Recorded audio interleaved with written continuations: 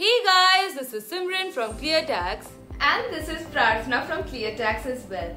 Well, Simran, how aware are you about cryptocurrency? Well, cryptocurrencies are probably the most talked about thing these days, right? Once hailed as the future of finance, the crypto coins have already taken over the world. Bitcoin is the leader of all. Yes, Bitcoin was the first cryptocurrency to truly explode, and since then, others like Ethereum, Cardano, Ripple and even Dogecoin have appeared. Most of them have grown at an exponential rate. Well, everyone wants to buy and sell Bitcoin and other cryptocurrencies in India, but there are a lot of questions that keep popping up. Absolutely. A number of exchange platforms have made it easier for investors to buy and sell cryptocurrencies in India, but there are a lot of questions that keep coming up, and today we will try to answer some frequently asked questions about cryptocurrencies. So let's begin. Well, let's start from the very basics. What are cryptocurrencies? Well, in simple words, cryptocurrencies are digital money that cannot be seen or touched but have certain value attached to them. They are supported by blockchain technology, which relies on a network of computers to keep track of transactions rather than on a centralized authority like a bank. Moving on to the second question, that is, how do cryptocurrencies work? Well, cryptocurrencies are still very young and their exact use case is yet to be found. They can be compared to assets like gold or real estate as a store of value. The idea, as more and more people will start holding these coins, their value will go over time and more use case will appear. Moving on to the third question, can cryptocurrencies be converted into rupee or any other fiat currency? Yes, any cryptocurrency can be converted to rupee or other flat currency using an exchange platform. The fourth question is how to buy or invest in cryptocurrencies. Well, cryptocurrencies can be bought using various exchange platforms. The investors can download the apps from Google Play Store or App Store. They just need to sign up using their credentials, complete the KYC process, transfer money to the wallet and make the purchase. The popular Indian platforms include WazirX, ZepPay, CoinSweet, Kuber and CoinDCX, Go, etc. The investors can also buy Bitcoin, Dogecoin, Ethereum and other cryptocurrencies through international trading platforms like Coinbase and Binance. Now moving on to the next question, what are the things to keep in mind while investing in crypto? Well, just like any other investment, crypto is also a long-term solution. It has taken Bitcoin almost a decade to reach the levels it is at right now. Also, the market is new and more volatile than any other financial market. So be patient, research well before investing and do not panic. Moving on to the next question, that is, are cryptocurrencies prone to fraud? Bang on question, Simran. Yes, anything that involves money will always invite trouble. The bigger challenge with cryptocurrencies is that they are still unregulated in India. This means anyone can create an exchange platform or a coin and start selling it. The investors should ensure that they don't fall for it. You should only invest in crypto after checking its history and only through a trusted platform.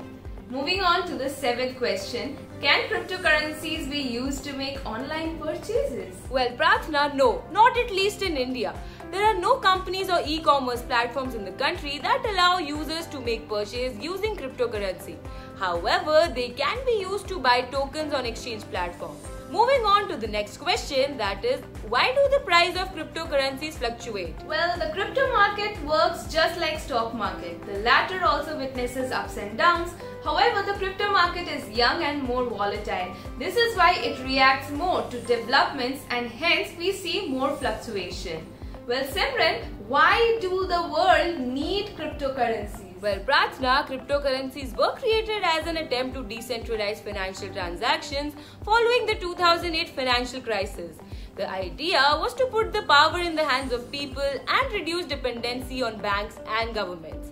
The early creators argued that governments print as much flat currency as they want, which has or will reduce its value over time. This is why a cap was put on crypto coins. For example, there are only 21 million bitcoins in the world. Moving on to the next question, that is, what are the concerns around cryptocurrencies? Well, the major concern around cryptocurrencies is that they are largely built around speculation.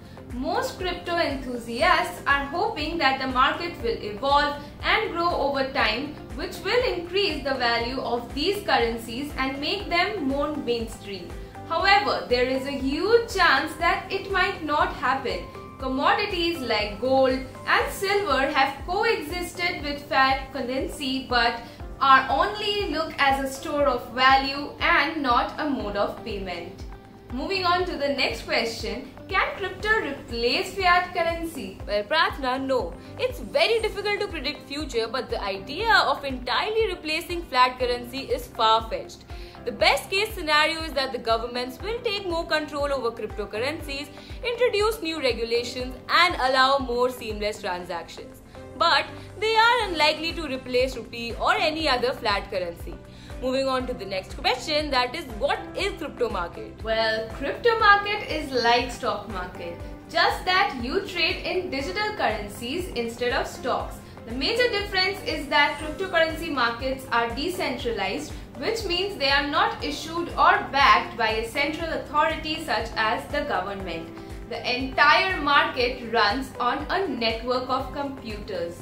Moving on to the very last question. What are the top cryptocurrencies in the world, Simran?